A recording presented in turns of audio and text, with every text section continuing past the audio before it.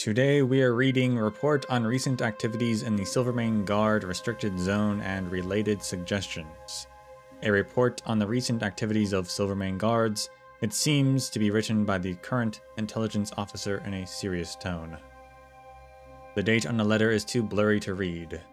Dear Captain, I, Silvermane Guards Intelligence Officer Pela Sergeyevna, hereby report on the situation within the Silvermane Guard Restricted Zone in the last 30 days and offer any recommendations where appropriate. 35 soldiers from the troops stationed in the Restricted Zone had died and 14 became MIA in the past 30 days.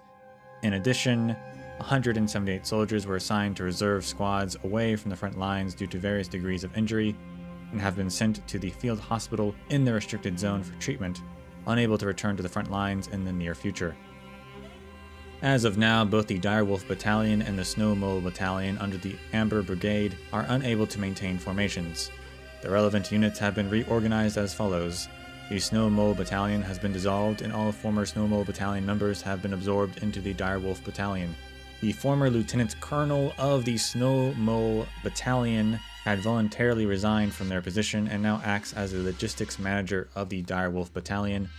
The Direwolf Battalion will retain its current designation and remain within the Amber Brigade. Due to the aforementioned reasons, our defense lines now have insufficient troops in the northeast and need reinforcements.